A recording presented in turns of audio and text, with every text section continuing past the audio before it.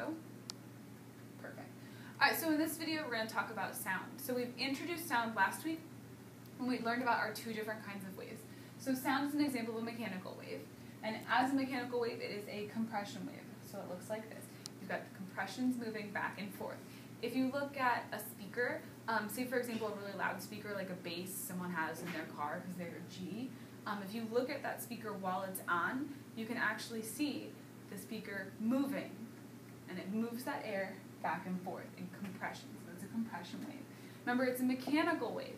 We talked about it moving that air. A mechanical wave must have a medium. Medium is just any type of matter. It must have that matter to move, or else it's not going to work and it's not going to do anything. So if there's no matter, no medium, no mechanical wave. So if there's no matter, no sound.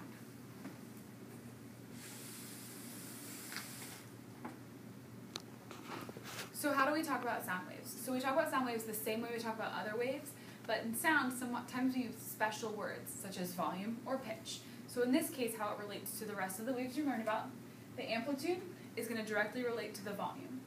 The amplitude represents the energy of the wave. So if you have a sound wave with a lot of energy, you're going to hear it really well.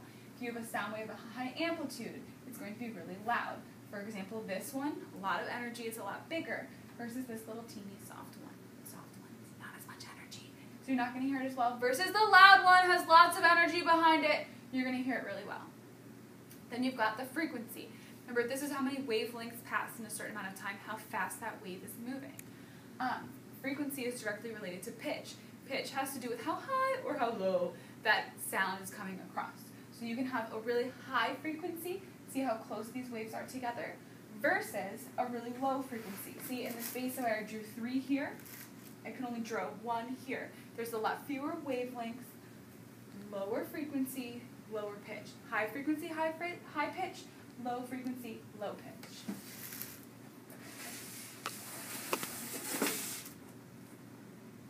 And so the last thing we're going to discuss is how sound waves travel. So sound waves, just like any other mechanical wave, like I said, need that medium, need that matter to pass through. And when they're passing through that matter, it's a lot easier for them to pass through, and they'll pass through a lot better the closer the particles are of that medium together. So we've got different kinds of mediums. We've got 3 different states of matter, states of those mediums. Solid, liquid, and gas. Let's look at the particles. You've learned about this before. In a solid, those particles are really close together. So it's a lot easier for their motion to be felt by the other ones because they're so close together. So if I'm going to push on this side of this, every single one of these particles is going to feel it and continue that motion. Versus the liquid, if I push here, I start to miss some, and the motion doesn't continue as much. Remember, they're moving. This is a wave. There's motion in there. And lastly, with a gas, I might push this little particle. Look, this one down here didn't even get touched.